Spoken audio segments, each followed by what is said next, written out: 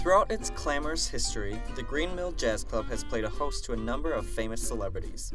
As you step in, you are instantly transported to a time when guys and dolls dressed in their finest suits and silky dresses to hear jazz. The Green Mill first opened in 1907 as Pop Morris's Roadhouse. By 1910, new owners had converted the Roadhouse into the Green Mill Gardens. Well, back in the 19-teens, I guess, the 10s, all the silent movies, a lot of them were made at S&A Studios down on Argyle. So Charlie Chaplin, Wallace Beery, all these famous movie stars, they would hang out here and have a drink. So, it's an old joint. Well, and I know I bought it got it April 15th, 1986. Took 6 weeks to fix everything, reupholster, restore, redo the bar. When I was hanging out here before I bought it, it was real rough and torn up, and there was just like an old Detroit Junior playing behind the bar. There was no stage over there, I built that.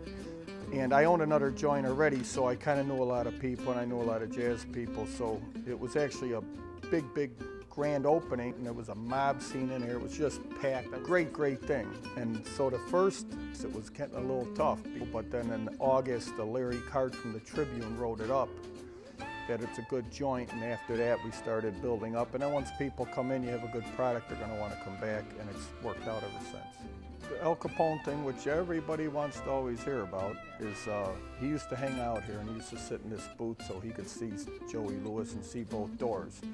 Joey Lewis was a singer that was playing here in 1927. He tells Machine Gun Jack McGurn, who owned the Green Mill, or part of the Green Mill at the time, who also worked for El Capone at the time, that he was going to quit.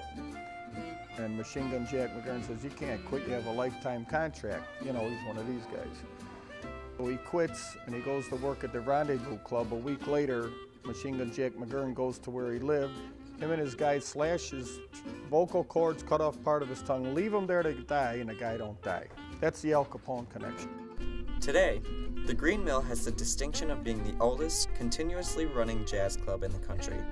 Live music plays at the mill every night with acts ranging from jazz, blues, piano, big band orchestras, and swing bands.